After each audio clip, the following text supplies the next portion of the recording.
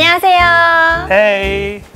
This is Widley from IKEA Korea selling team. And my name is Anton and I work in home furnishing and retail design. 오늘은 이케아 코리아의 제품 이름에 대해서 알아보도록 하겠습니다. Honestly, as I don't speak Swedish, so it's hard for me to remember and even pronounce the product name here at IKEA. Oh, I can imagine. But once you know the meaning behind the words, maybe it'll be easier to remember. Maybe it can be much more fun when I Definitely more shop fun. around IKEA.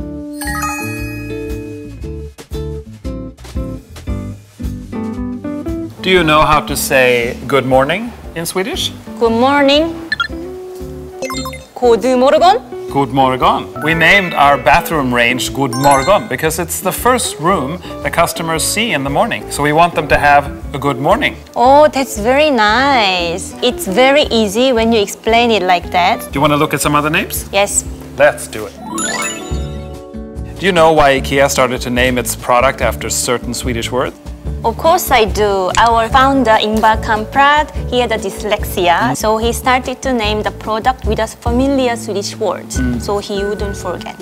Yeah, that's true. But we do have certain rules. Big furniture like sofas or beds, we name after a certain area. And we have children products named after animals. Flower pots are named usually after herbs or fruit. Outdoor furniture is named after Swedish islands. If it's in Korean, then it would be like a sofa name with a 광명, 고양, 기흥, and 동부산.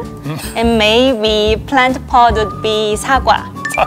Yes, like apple. Yeah, right? apple. Yeah. And actually, this outdoor furniture is named Äpplare, Oh, which means Äpplare. apple island. Because if you have this O with two dots, it means island. So all the outdoor furniture is named after Swedish island.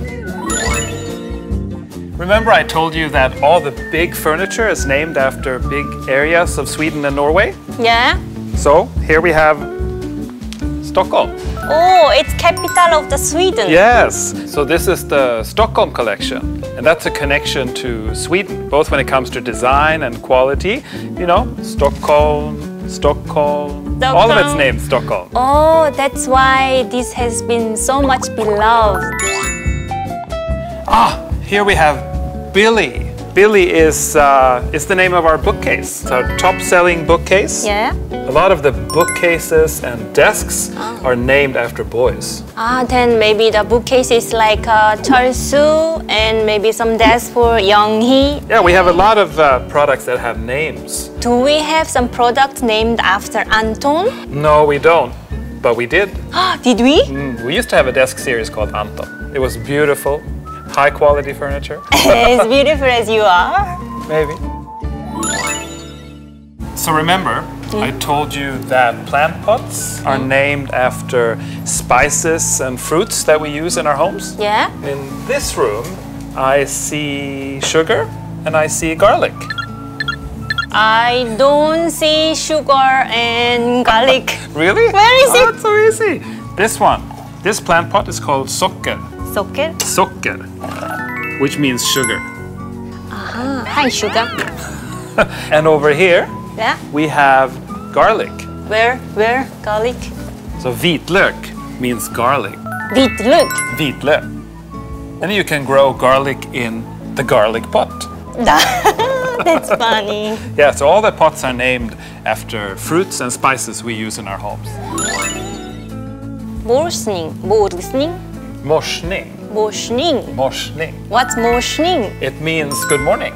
Good morning? Yeah, so we've learned about god morgon. Yeah, so actually good morgon is more, that's the real way to say good morning. But morsning is more casual, like morsning, Morsning Anton. morsning, morsning.